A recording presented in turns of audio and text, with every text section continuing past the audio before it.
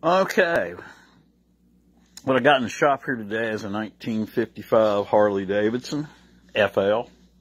I've got to get this thing up and running. It's set for a few years. I'm looking forward to diving in on this one. It's a pretty clean bike for its age and everything. Gonna have to clean the fuel tank out and fuel lines and all that, go to the carburetor, fix primary cover gasket and a few other odds and ends.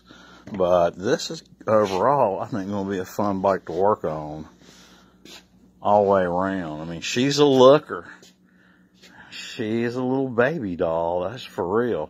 This motorcycle is a real head turner. Give me a few days. We'll put a couple of kicks on her, and we'll have this old girl out on the road, styling and profiling.